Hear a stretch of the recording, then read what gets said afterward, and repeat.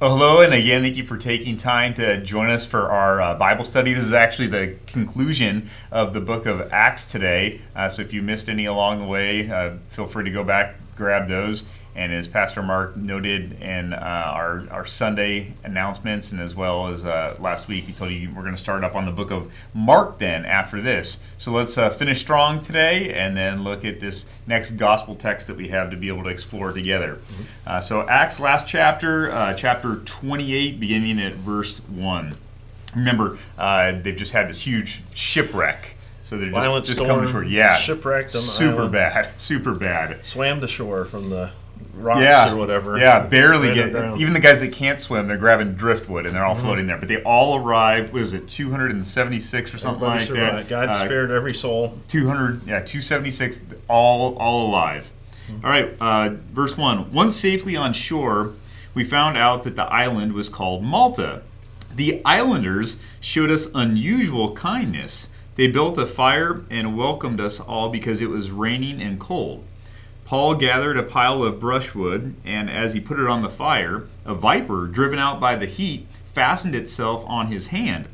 When the islanders saw the snake hanging from his hand, they said to each other, "This man must be a murderer, for though he escaped from the sea, justice has not allowed him to live." But Paul shook the snake off into the fire and suffered no ill effects. The people expected him to swell up or suddenly fall dead, but after waiting a long time and seeing nothing unusual happen to him, they changed their minds and said that he was a god. All right, well, first real quick note. Yeah. Malta, 500 miles west of Crete. Remember, they started to try to winter in Phoenix. Yeah. On the island of Crete. And the storm came and blew them west, right? 500 miles. Yeah. Across the Mediterranean Sea. But they were right where God wanted them to be. Interesting. I don't know. This kind of plays out like the opening to a book, I would think, when I read when I was an adolescent or something like that, or watching an episode of Survivor or something. They get up on this island, and it talks about all these islanders that come out. And funny enough, Luke, as we talked about, is the one doing the writing here, but even he says that the islanders showed us this unusual kindness. Like, they must have been super nice for the disciples to be able to say, like, I mean, this is very unusual how nice they were to us. Yeah, I guess the, rescue operation, they saw people in distress. Yeah. Probably tugged at their heartstrings to, we want to help these people. I mean, they helped them build this fire, and complete strangers, they might not even have seen people like this before, who knows, but all of a sudden they want to be able to help them out, and then this unusual circumstance happens with Paul. Fastened itself. I thought that's an interesting way. If you think about the snakes we have here, I don't ever worry about a rattlesnake fastening itself. Yeah, usually it's more of a striking, but I guess this viper, grab this guy. Yeah, just really stuck to him. I mean, it sounds like the viper's trying to save its life, right? He says he throws the brushwood in there, so it's the heat that drives it out. Right. So it's basically in with the firewood. So he's looking just to get out of there somehow, and so he grabs onto Paul. And just as we would assume would happen, the people there assume too that this poisonous snake, they're probably super familiar with it, right? There are people who have been bitten with it before, and nothing good ever comes up. We don't have any probably healing methods to be able to cure this, and they're just expecting Paul is probably going to die, and it kind of goes on there though, and it sees that he does not, actually has no ill effects, and so then they swap their stance, and they decide he must be some type of a god. Yeah, and probably common for these people, right? These natives of Malta, who knows exactly what type of gods that they're worshiping, but probably elements that are very naturalistic, the sun, water, things that they live upon. And so they think that, and so they see these elements attack Paul and see him overcome it. So in their minds, again, he must all of a sudden be a god. Yeah, natural justice. Right, so he survived the shipwreck. So he must be an innocent man. That's a good point. The snake is going to kill him. Oh nope, he's a murderer. Yeah, the gods got him. That's a good point. No, he survived. Oh, he's a that's more evidence of that thinking of kind of going down the line of those naturalistic gods. Yeah, that's a good point. Pretty interesting. All right, let's continue on. I'll finish off the little section here. Verse 7. There was an estate nearby, that belonged to Publius, the chief official of the island. He welcomed us to his home and for 3 days entertained us hospitably. His father was sick in bed, suffering from fever and dysentery. Paul went in to see him and after prayer placed his hands on him and healed him. When this had happened, the rest of the sick island came and were cured. Yeah. They honored us in many ways, and when we were ready to sail, they furnished us with the supplies we needed. Right. So, I mean, there's God working through Paul in like multiple ways. Like he's healing people who are sick, which of course that's just when Jesus walked the earth, that kind of sign of the kingdom of God here is kind of restoration to the fallen world. Yep. So he's actually doing good for the people just right there. And then, but like kind of even on another level, he's like, God is using Paul to build goodwill with these people. And so when it's time for them to set sail to Rome, they're like, oh, we're so thankful for all you've done. Here's the supplies you need. Just take it. Yeah. We want to give this to you. I mean, think about I guess like you said, the ministry that's involved in this then too, right? Of he cures this individual's father. And so then everybody's like, wow, this is amazing. I love it. It says, the rest, not like some or a couple other guys. Yeah. The rest of the sick people all come, like all of them. Hey, guess what? Yeah. Just healed. Yeah, and so obviously they probably have already heard about this guy too, right? This is the guy that the viper bit the hand. He was okay, and he heals like this entire island of people. Who knows how many of them are, but it still seems like there's a decent group. Yeah, and I mean, imagine what that must have done for these people too. Of Paul being able to minister to them, just as we see Jesus use miracles to be able to basically show of who he is and proclaim the Father's will. We see Paul use the same thing. And imagine telling these individuals about who Christ is right after these events. I mean, this could carry down literally for generations for these people of this island region to be able to share with their children of who the true God is. We used to worship the sun, the moon, and the stars, but then from the ocean one day, this man came and told us of who is his God. We thought he was a God, and he said there's one much more powerful than I. And so we don't hear about that in Scripture, but I can only, I think, assume with great evidence based off this, that had to be something that those people would push down to future generations, or at least for the people who saw, be able to live in that mercy and grace of who Christ is for them, Yeah, absolutely. Yeah, absolutely. So again, it's not boring. No. Right? There's all kinds of things going on. There's action-packed events. Just the details, and we'll get to more details as we go through the chapter, but just the very specific time and places and people and next section here, it's just pay attention just the details of the ship that they're on. It notes this part of the ship. It's just it's so historical. I mean, it's just it's written just as history, just like Luke said at the beginning, hey, Theophilus, I'm writing this for you so you'll understand this orderly account of everything that's taken place in the beginnings of the church. And that probably would have, some of these details, like you said, that are coming up, probably would have provided credence for some people to be able to know that it's true. Because, I mean, some of the stuff would have been anybody who read this could say, oh, okay, this letter, whatever, circles back to Malta at some point. Hey, Publius, did this really happen? Yeah. Hey, and then somebody. Hey, my cousin Joseph, he worked down at the docks. When that ship came in, it didn't have those signs on it, but they have these exact details. All right, let's go. We're foreshadowing too much. Next few verses here, verse 11. So after 3 months, and again, that concept of time that maybe when we read through the scriptures we don't really. But so for 3 months, and we think if we're taking a trip, even 1,000 miles or something, we don't imagine that kind of time frame. But in this day and age, it's winter. Obviously, you're going to wait till the sailing season is right again. The winds are blowing in the right direction. And so whatever, for them, it was just life. I mean, they haven't even been able to communicate with anybody outside. Nobody knows where they are or where they're going. For all I know, people think they're dead. They don't know what's going on. They've been gone for months. So anyway, they're on Malta. After 3 months, we put out to sea in a ship that had wintered in the island.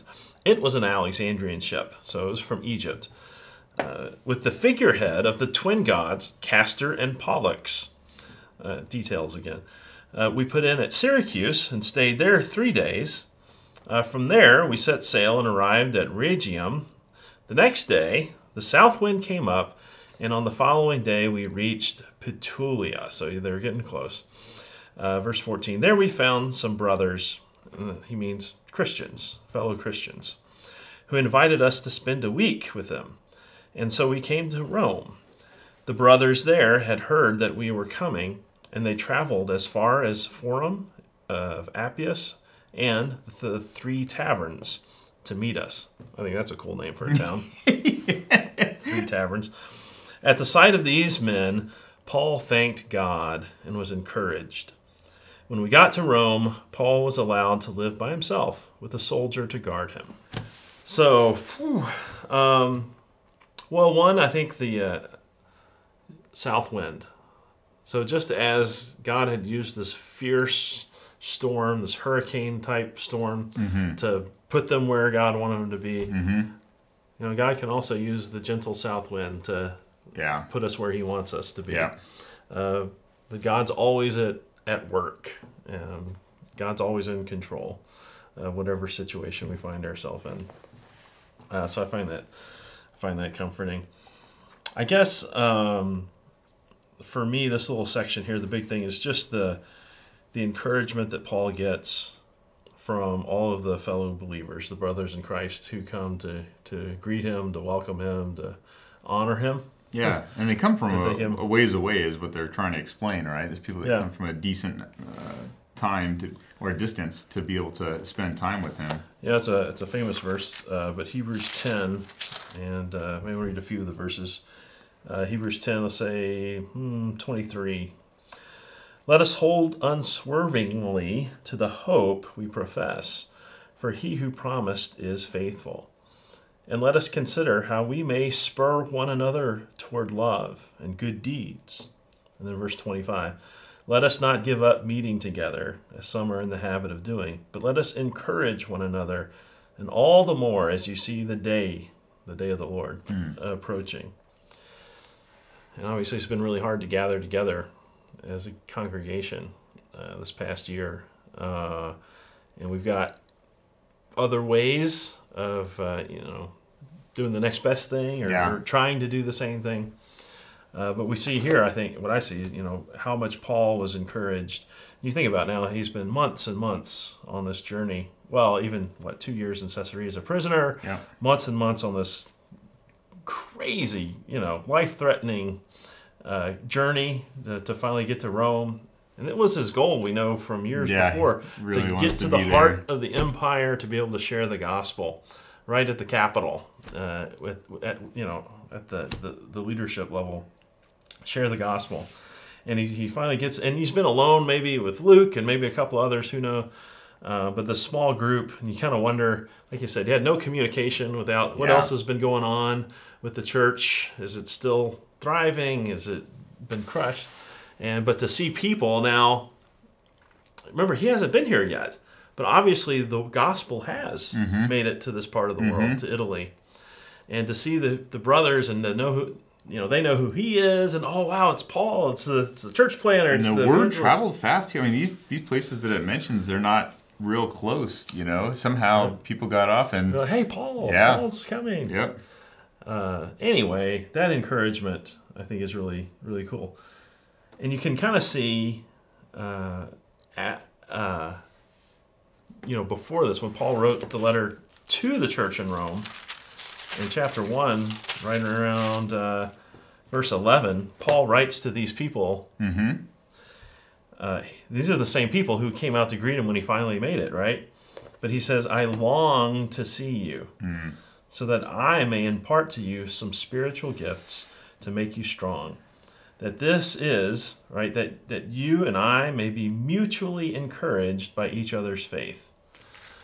And so if there's something about being together in person to encourage one another, to spur one another along. Hebrews talked about keeping us focused on the mission, keeping us focused on how fragile and how short life is, and how imminent Christ's return is, the day of the Lord. so that we have that sense of urgency. And I mean, it's really ingrained in us, right?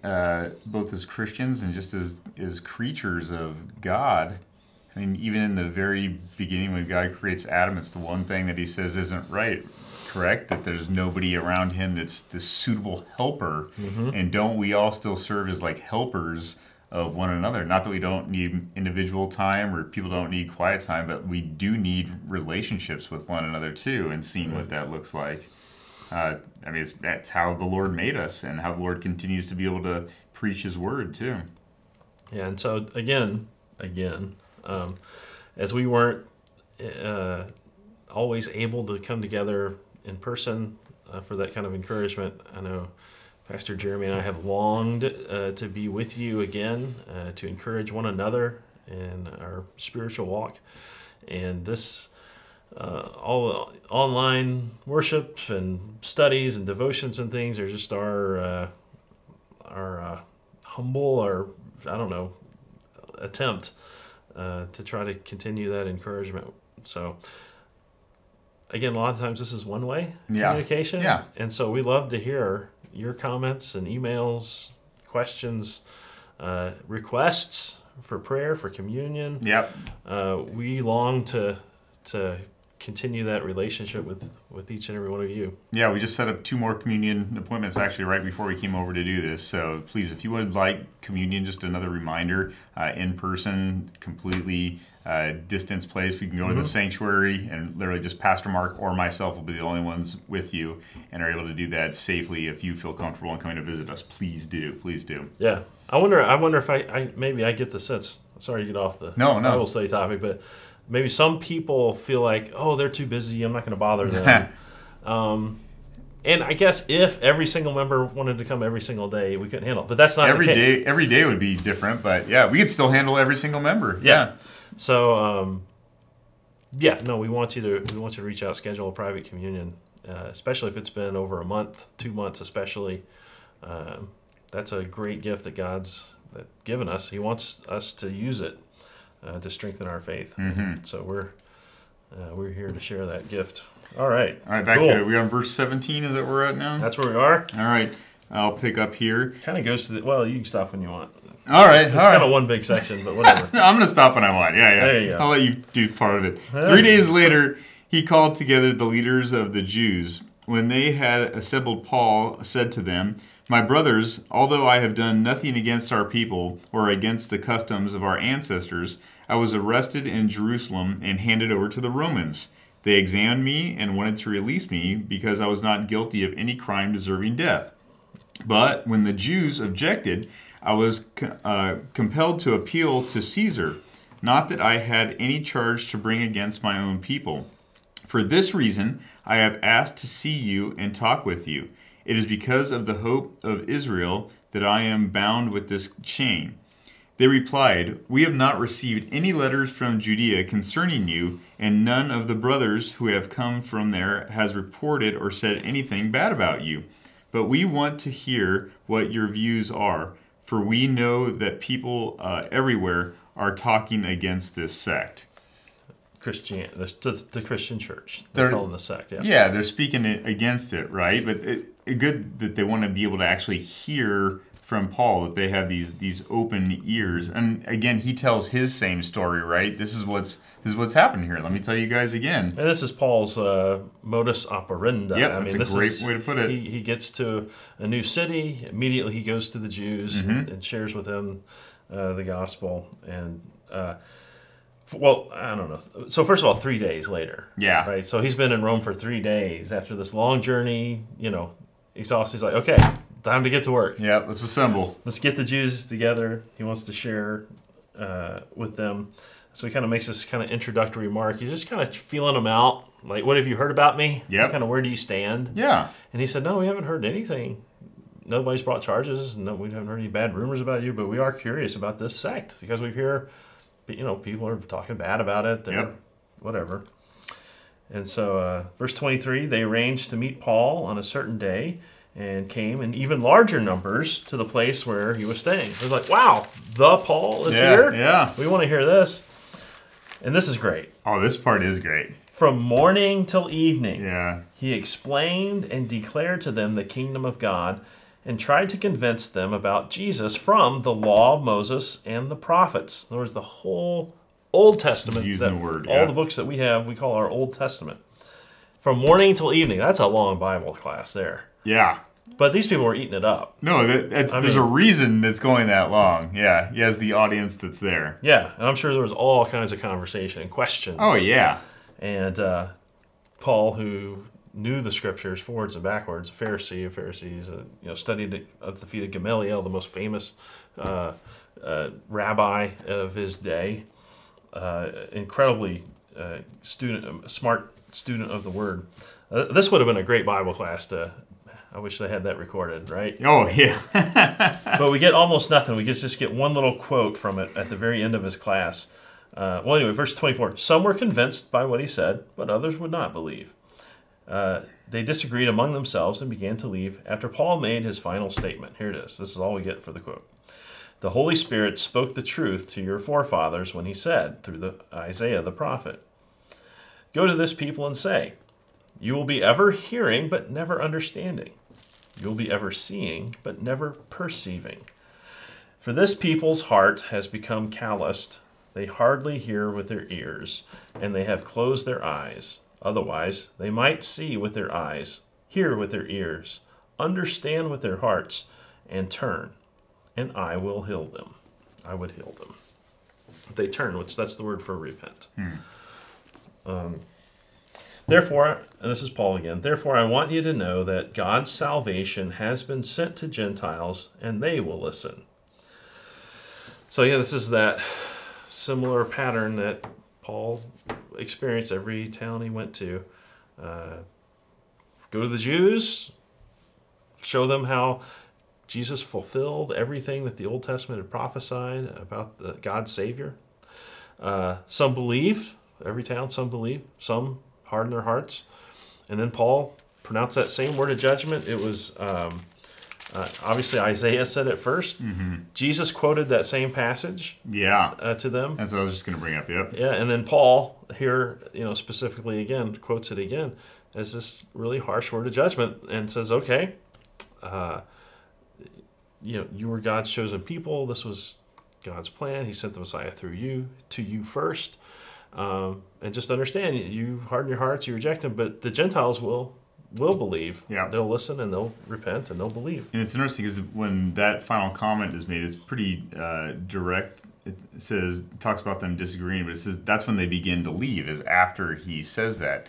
They finally hear that. But the ones who begin to leave, it seems like, are the ones who are blocking it and are not believing it. But the ones that convinced seem like, they're already there and maybe even hang around to be able to have some more discussion that's there. But that really is the truth, All Paul can do is be able to share the word with them. He does it directly from Scripture. He does it out of passion that the Spirit has given to them. And then that's his job, right? I'm going to tell you about the Word. Here's the Spirit, the passion that I have. Here's my own testimony. I would assume he probably shared it as a part of it.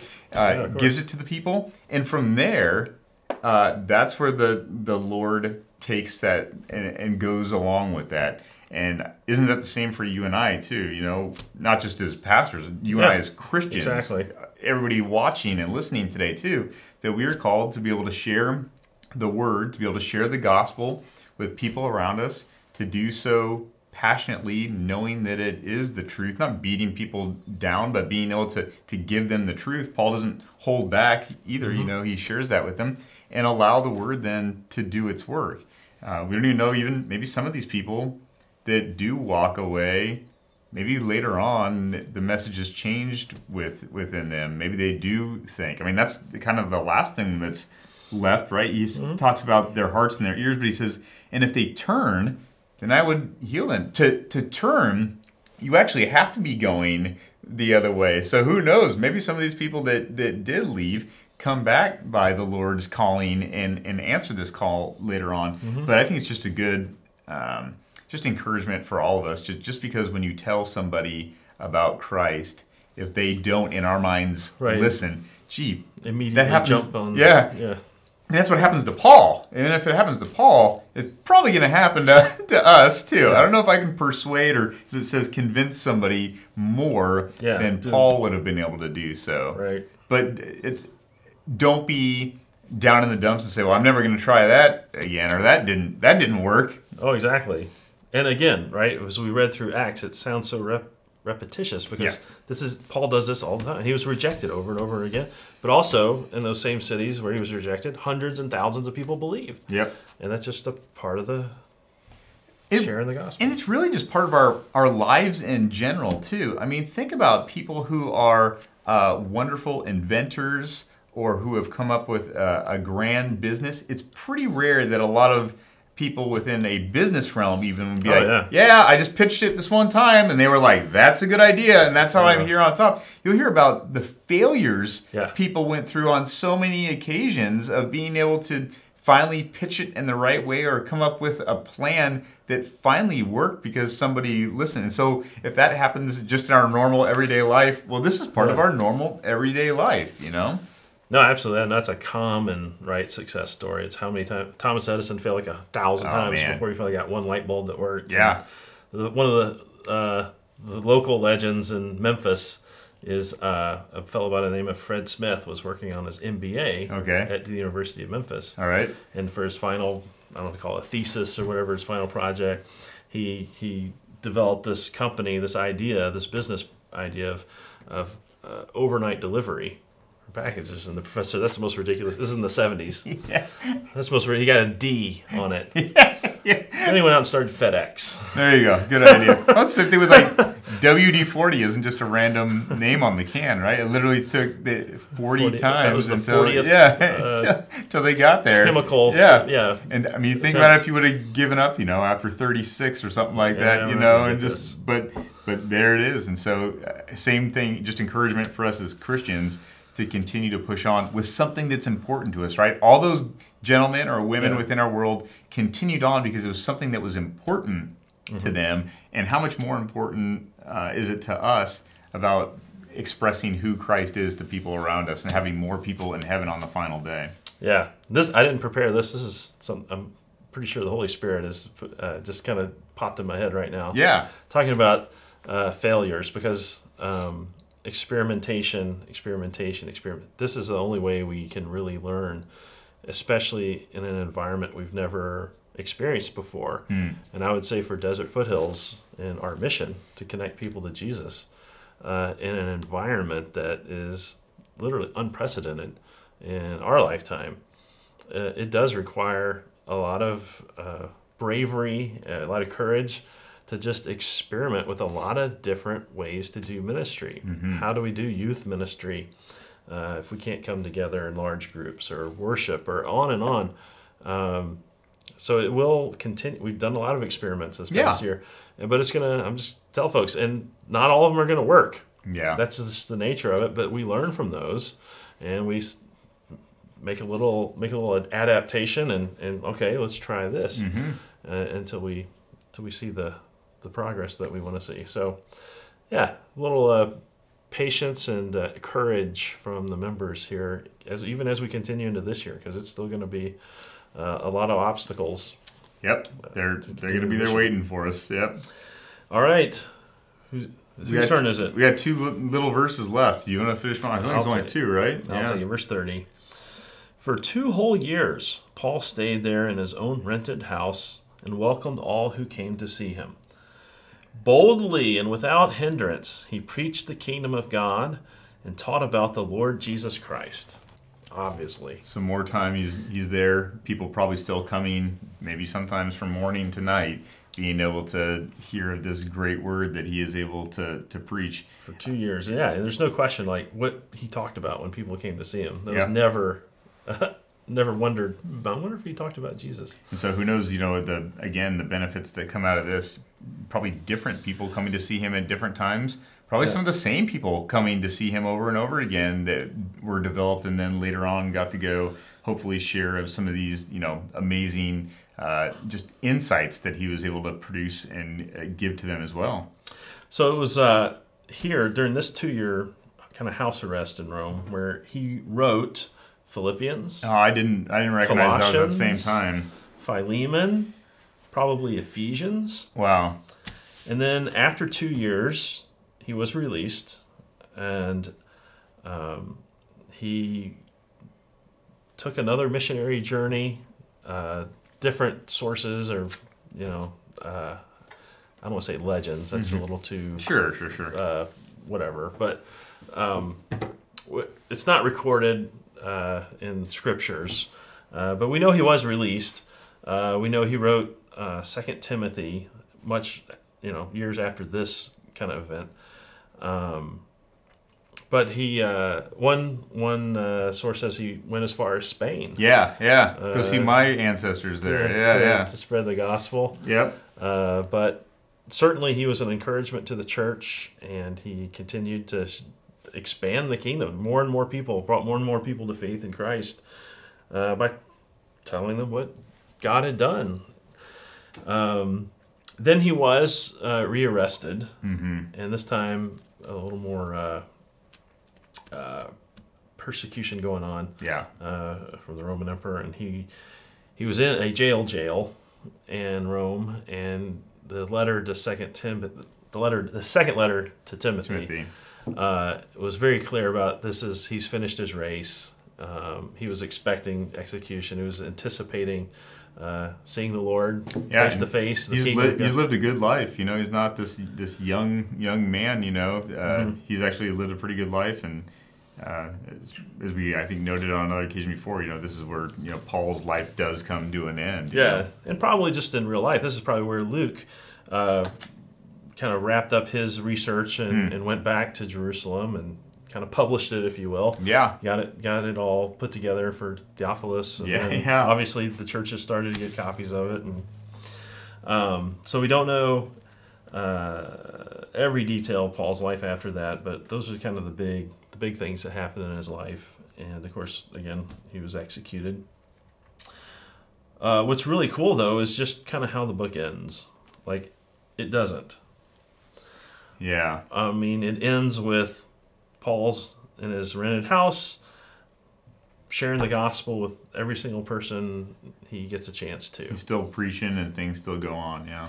And there's no, movie screen, the end. It just, and it's literally exactly how the story goes, because we call it Acts. If we say it's the Acts of the Holy Spirit, this is the beginning of the church, and we're still living in the book of Acts. It's to be continued, and it presses on with that same title still today. Yeah. I mean, you could say Acts chapter 2020 was pretty crazy. There was a worldwide pandemic, and the churches didn't meet in person, and now we are writing Acts chapter 2021 with how we carry on the Great Commission, connecting people to Jesus. Yep. So we're still a part of this story. It's kind of cool.